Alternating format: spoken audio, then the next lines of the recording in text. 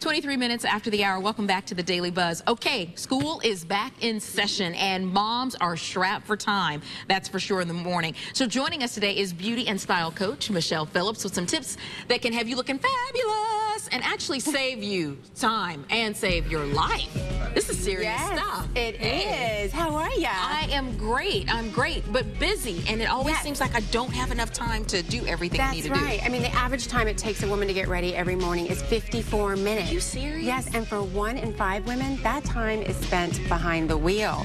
So with so much emphasis on texting, we need to make sure that we avoid all distractions because over 500,000 accidents were caused last year from women doing their makeup behind the wheel. Mascara at the stoplight. That's right. Absolutely. So I've got some great products because there's lots of multitasking products on the shelves right now that can cut your steps, you know, down to just a few in the morning so you can still look fabulous and feel good when you walk out the door. At home. Yes, at home. Yes. I mean, first off, in the shower, we want to, you know, cleanse our skin, moisturize, exfoliate, and there's a great product from Olay. It's the 7-in-1 Total Effects Anti-Aging Body Wash, and it moisturizes and hydrates and exfoliates and has great anti-aging benefits to it. So when you get out of the shower, you're ready to go.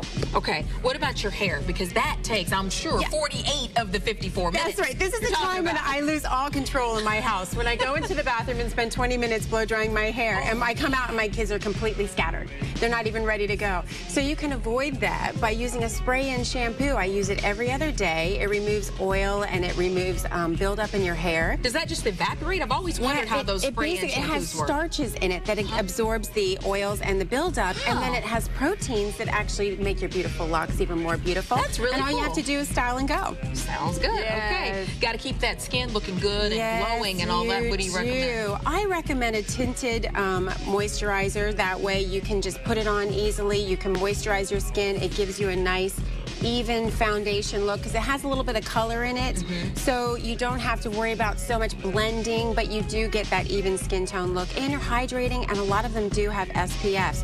And then also, last but not least, Secret Clinical Deodorant. This is my favorite find. Now wait a minute, you put this on at night before you go to bed? Isn't this great? How many times have you walked out of the house and forgot your deodorant? And you know what? I keep a stash here at work just in case. I get to work and be like, oh man, I forgot. I do it all the time. Me More too. I do. It's in my drawer. I know. This is my favorite thing. Don't act like you've never done that. You know you've done that. I keep it in my car too. Well, no more, because this you can apply at night. It works with your body's natural temperature to create a barrier to the perspiration. So you can, and it's waterproof. Does it hold all day next day? It does. I will leave this for you. You can try it. It will be your new best friend. So, you know, you want to look good, but you got to be safe. Put that in my stash. Yeah. Thank you, Michelle. And for more information on these great beauty tips, log on to our website, dailybuzznow.com. Click on the For More Info tab.